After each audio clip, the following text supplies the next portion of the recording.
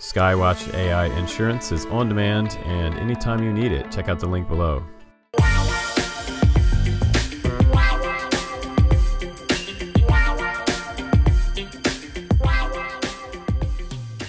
What's up, guys? Welcome to the world of large-scale 3D printing. I'm Justin Davis, and today we're going to build something that's going to be functional. I use this large-scale 3D printer. It's a Creality CR-10 S5. It prints 500 by 500 by 500. That's almost 20 inches tall and wide. You can print really big things with this printer, but we're going to print something that's functional, maybe something like a boosted board, but a little bit cooler. Now, I've printed all kinds of fun stuff and very functional stuff with 3D printers, like 3D printed rockets. People are printing 3D printed surfboards and taking them out in the surf and riding waves with them. Another crazy guy printed something like a 3D printed kayak, if you can believe that or not, but the guy took it out in a lake and it actually does paddle. Now, what I wanted to do was put this printer to the test, see if it could handle something like a long 100-hour print like a 3D printed skateboard. And I used some of the parts available from Ivory Boards. You can check them out in the link below. If you want to get your own power pack, you can do a 2-wheel drive or you can do a 4-wheel drive setup for off-road.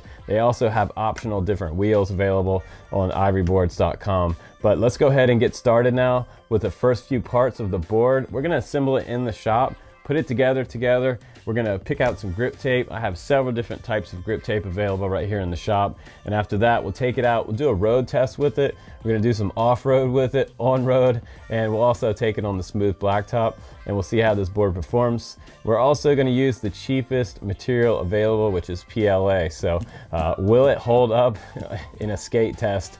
We're going to find out. Here we go.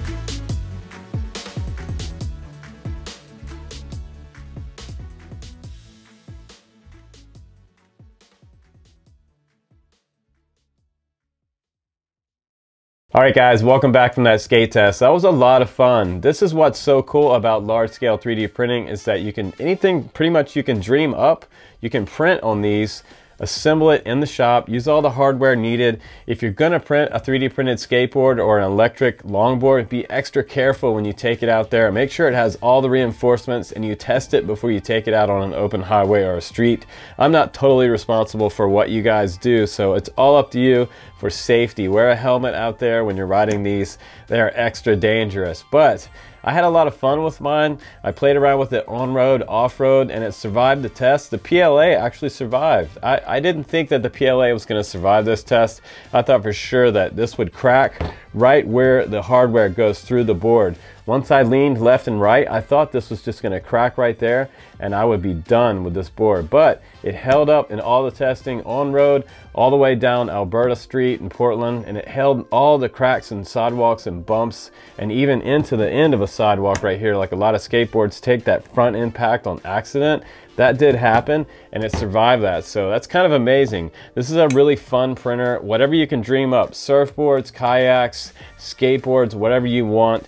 Check this one out in the link below. I'm gonna give you an extra coupon deal on that, and you guys can grab one of these if you want to. Start doing some projects at home yourself. Also be sure to click and comment down below on this video because we're giving away 2 drones this month. We're giving away an EMAX Baby Hawk R Pro right here. This is a pretty awesome drone, and we're giving away an iFlight IH3 Mini 1080p micro brushless drone right here on the channel. And click on my Patreon if you want to support me on my videos, because I love making videos for you guys and this is my passion. My full-time gig is YouTube. So thanks again for watching. I'm Justin Davis. Click that subscribe button. I'll see you on the next one. Take care. Bye bye.